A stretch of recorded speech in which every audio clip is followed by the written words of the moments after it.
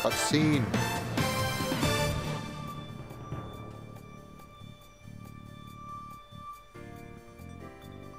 This is Lucinda Carlisle reporting live from just outside the Metro Precinct Police Station, and I bring you today a senseless and tragic display of technology gone wrong. In the carnage you see behind me, medical drones are digging through the rubble of a crashed shuttle for the remains of over 100 people who lost their lives today in an accident that could and should have been prevented.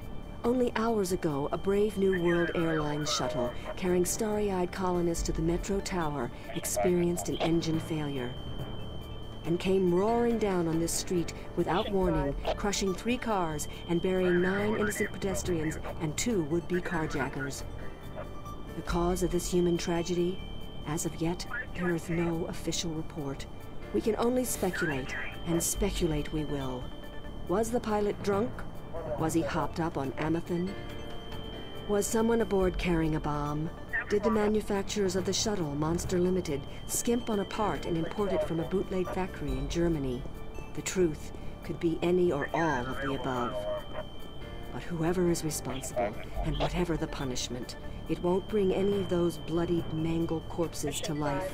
It won't bring Teresa Roseman, mother of 3, back to her husband, Marty. That loss is forever, and a huge cash settlement can only ease the pain. It can never remove it altogether. Only expensive brain surgery or personality modification through proprietary drugs can do that.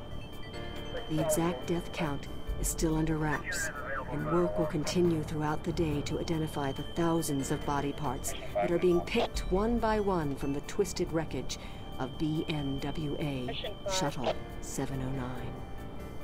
What repercussions will this accident have on our city? Probably none. You fly a shuttle, you take your chances. This is Lucinda Carlisle, reporting live for the Metro Channel Action News. Back to you, Lisa and Dan.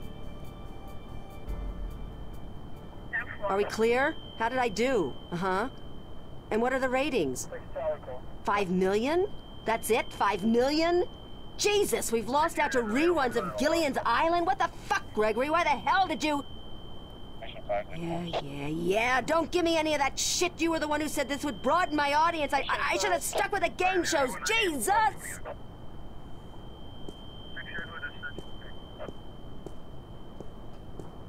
Okay. That looks like a very good news report.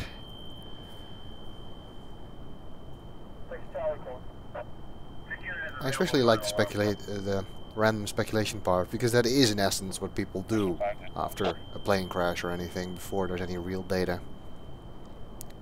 News stations got to talk about something even when they don't know anything. Okay, it's exaggerated here, but it is basically true. There's this police station, but let's take a look at this crashed shuttle, which has a blinking device on it, and a laser fence around it. Let's talk to this cop standing in front of it. It's a police officer. He's guarding the wreckage. Mission 5.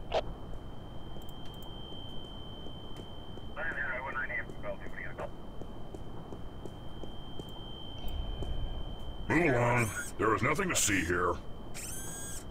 Nothing? Except for that crashed hovercraft. Except for that crashed hovercraft? Nah. You see those everywhere these days. Okay. Sorry? Dime a dozen. Crashed hovercraft are a dime a dozen? 15 a week, ma'am. At the very least. In this city alone. But they say it's the safest mode of transportation available. Statistically, yes. Unless you're aboard one of the buggers. Then your chance of survival drops drastically. What? They're the safest mode of transportation, if you stay on the ground. The chances of being hit by one going down are relatively low. Thanks for ruining my trust in modern technology. We're here to protect and serve. Isn't it the other way around? Just keep it moving, ma'am. Nothing to see here. Mission 5. Okay. So apparently shuttles are the safest mode of transportation as long as you're not in them. That's an interesting way to look at it. Except for you, officer. Eh? Me? I always did love a man in a uniform. Yeah, like he's gonna fall for Sorry, that. ma'am, but I'm gay. Now, move along. Nothing to see here. Except for the escaped convict right behind you. I'm on special duty today, ma'am. So that escaped convict will have to take care of himself. After all, who'd guard this perimeter in my absence? Me? I'll be good. That was a rhetorical question, ma'am. You are not qualified. Now, move along. Nothing to see here. Except... I won't tell you again, so move along. There is absolutely nothing to see here. Nothing. Jeez, don't you people have anything better to do? Mission 5. Are you feeling all right, officer? Thank you, ma'am. I'm fine. All the dust from the debris is just choking me up. Okay. He's not moving. At this point, we don't really know why we'd need him to move anyway. I mean, there's a blinking device here, so quite likely that's something we'll need at some point in the future. But not right now. Let's look at it anyway. If I'm not completely mistaken, and if I remember my tech classes correctly, that's an anti-gravity control unit. It looks fully intact. Could be a useful thing. I can't pass through the fence without setting off the alarm, or worse, getting fried by that military-grade laser.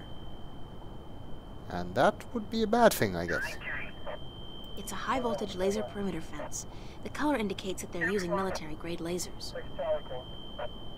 If it's a laser, then how the hell can you see it? Well, judging by the coughing cop, there may be a lot of dust in the air, so that's why you can see it. But even then, I still don't see why a blue laser would indicate military-grade technology. Oh well, I'm overanalyzing this. Okay, well, very interesting and all, this crashed shuttle, but we were trying to get into the police station. It's not currently apparent that we'll need to do anything with this hovercraft to do that. So let's try and head to the entrance. Oh, it's an interesting graphical glitch there. The garbage truck showed up.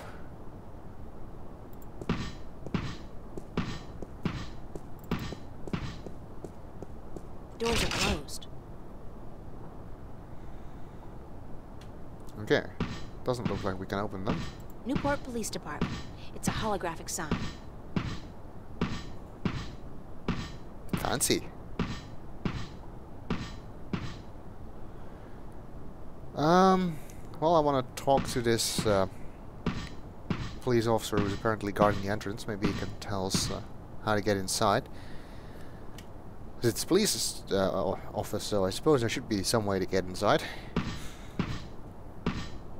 But we'll do that in the next video.